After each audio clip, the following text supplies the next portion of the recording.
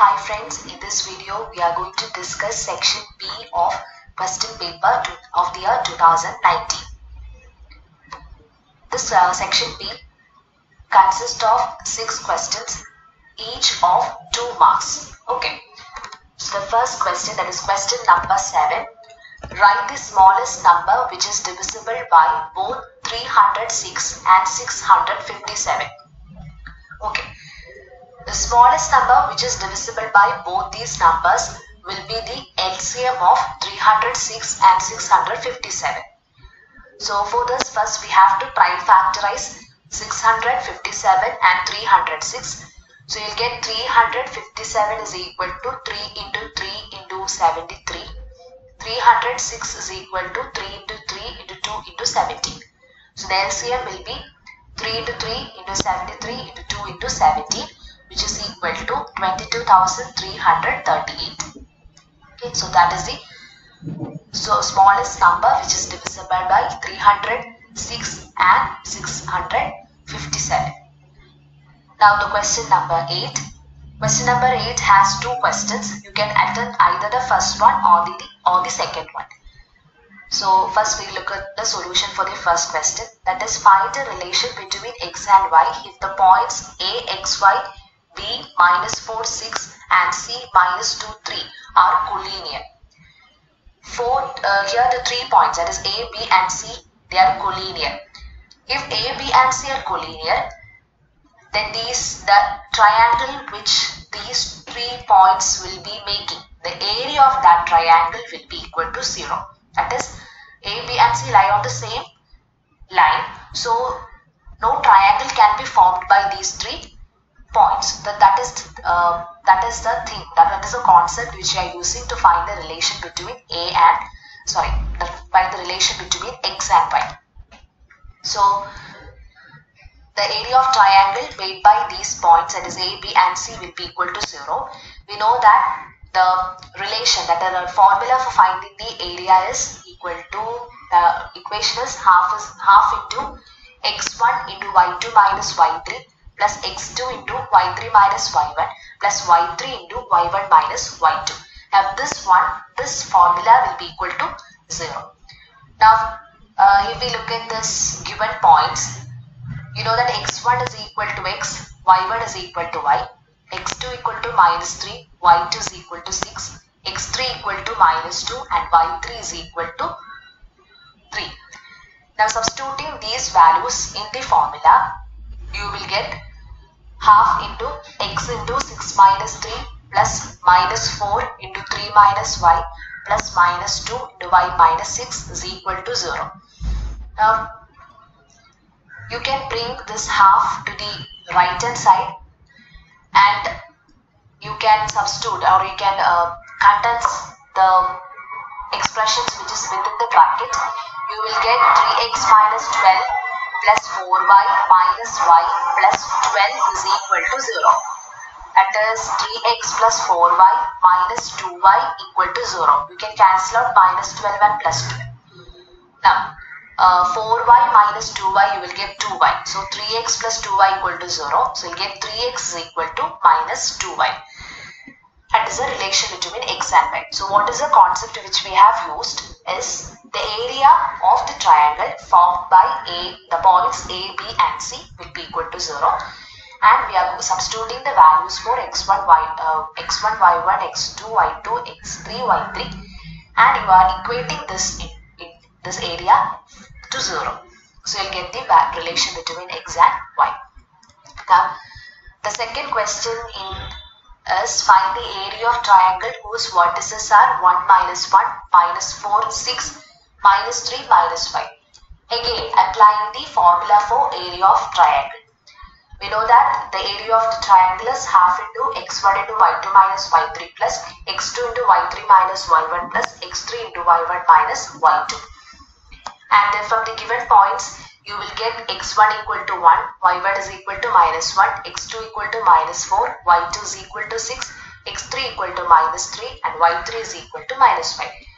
Substituting the values in the formula, you will get half into 11 plus 16 plus 21, that is half into 48, which is equal to 24 square unit.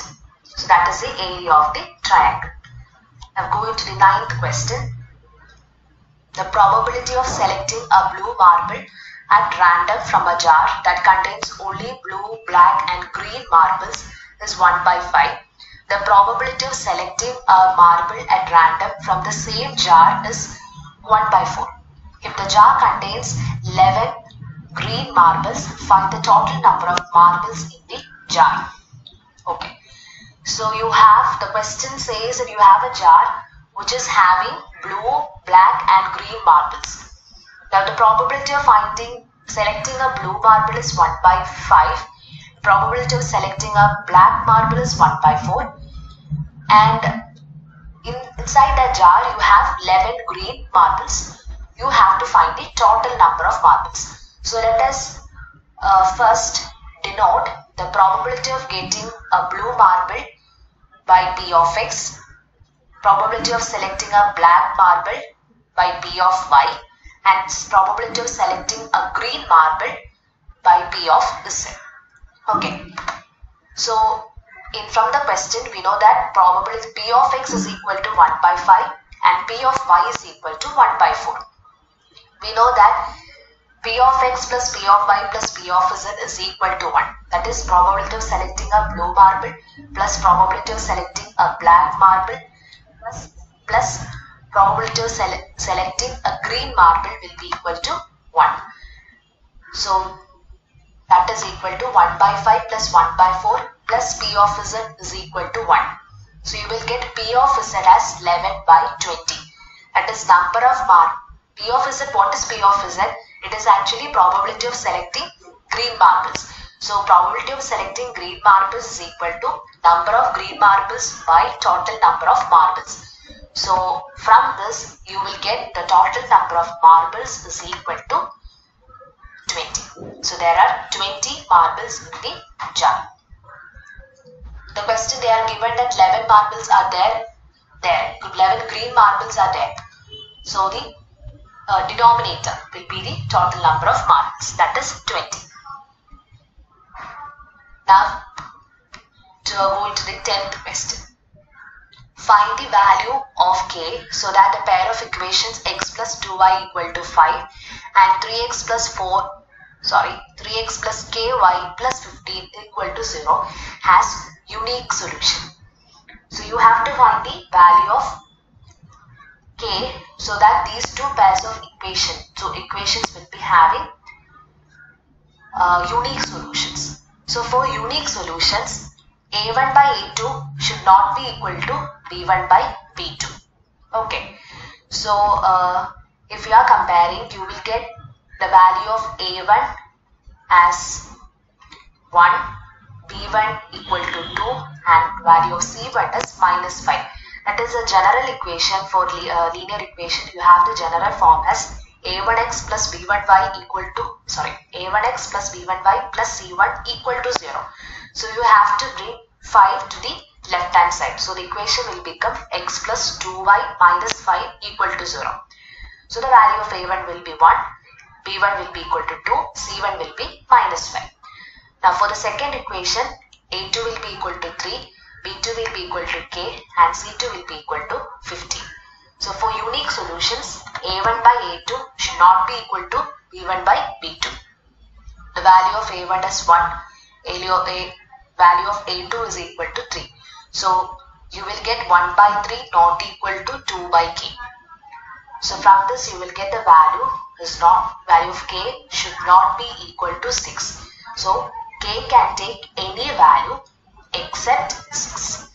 Okay, so that is the solution. So the concept which you have to remember here is, for a pair of equations to have unique solutions, a1 by a2 should not be equal to b1 by b2. Next is the 10th question.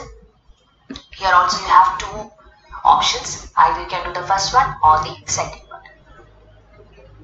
We look at the first question. The larger of two supplementary angles exceed the smaller by 18. Find the angles.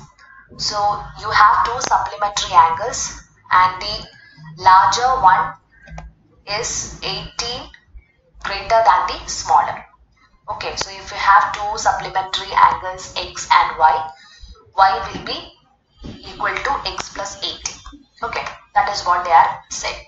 So what do you mean by supplementary angles? Supplementary angles means their sum will be equal to 180 degree. Okay, so a plus, if you are taking two angles to be a and b, you will get a plus b equal to 180 degree. And you have given that the larger one exceeds the smaller one by 18 degree. So you can write a is equal to b plus 18. Now, substituting this in equation 1, you will get b plus 18 is equal to 180 degree. So you will get 2b plus 18 degree is equal to 180 degree. 2b is equal to 162 degree. B is equal to 81 degree. So a is equal to b plus 18 degree. So what will be the value of a? A equal to 99 degree. So you got the two angles, that is the angles are 81 degree and 99 degree. Now the second question in 10th one, that is Sumit is 3 times as old as his son. 5 years later he shall be 2.5 times as old as his son. How old is Sumit at present? Okay. Now what all, first we will consider the age of Sumit to be x and we will take the age of his son to be y. Now according to the question, the age of Sumit is 3 times as old as his son. So x is equal to 3y. 5 years later means the Sumit age will be x plus 5. What happens 5 years later? He shall be 2.5 times as old as his son.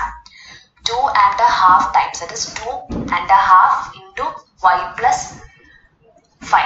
That is 5 years later, Sumit's age will be x plus 5 and his son's age will be y plus 5. So Sumit's age will be 2.5 times his son's age. So x plus 5 is equal to 2.5 into y plus 5.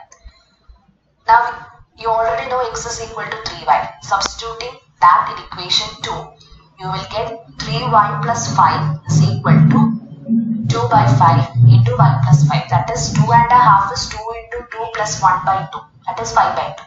So I made the mixed fraction into improper fraction. Okay. So you will get 3y plus 5 is equal to 5 by 2 into y plus 5. When you solve it, you will get y is equal to 15 years. You have to find the present age of Sumit. That is 3y you have to find, 3 into y. Okay, so you know you got the value of y has 15. So age of Sumit will be 3 into 15, which is equal to 45 years. So that is the age of Sumit, present age of Sumit. Now, 12th question. Now this is the last question in section P. Find the mode of the following frequency distribution. So you have given a table, a distribution table. You have to find the mode. Okay. For that you have to find the maximum frequency. Here the frequencies are 25, 34, 50, 42, 38 and 40. Okay. So the maximum frequency is 50. So 35 to 40, that class will be the model class. So the lower limit will be equal to 35. That is L is equal to 35 F naught. F naught is the frequency before the model class. That is 34. F1 is the frequency of the model class. That is 50. F2, that is the frequency after model class. That is 42. Now the length of the class. How will you find the length of the class? It is simply 40 minus 35. That is 5. Now you know that formula for finding the mode. Mode is equal to L plus F1 minus F0 by 2F1 minus F0 minus F2 into H. Substituting the values for L, F1, F0, F2 and H, you will get the mode has 38.33. Okay, so that is the end of the section